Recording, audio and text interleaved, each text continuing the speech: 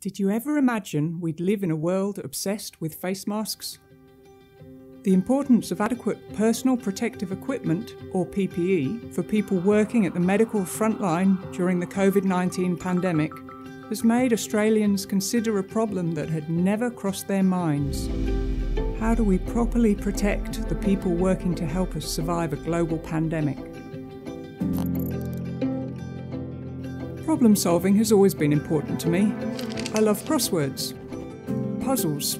I like that challenge of using your brain power to solve a problem and knowing when you've completed something and got it right.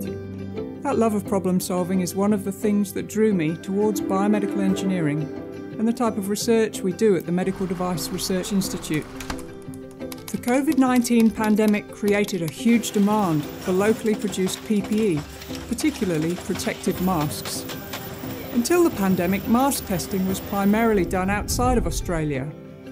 With a huge increase in demand, the time taken for overseas testing was growing too long. With the support of the South Australian Government and in collaboration with colleagues from UniSA, we established the South Australian Mask Testing Facility to help local industry meet demand in a severely disrupted market. With the support of Flinders Foundation, we've also been able to expand the facility's function to include textile testing, which allows surgical gown manufacturers to test resistance to bacteria, viruses and fluids.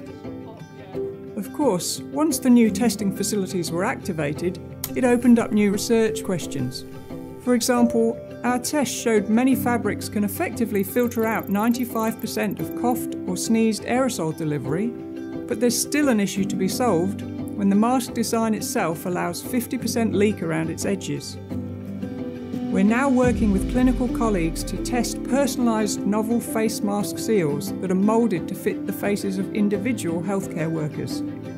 My team is also collaborating with businesses and organisations around Australia, helping industrial designers, manufacturers and importers with vital research, testing and product development.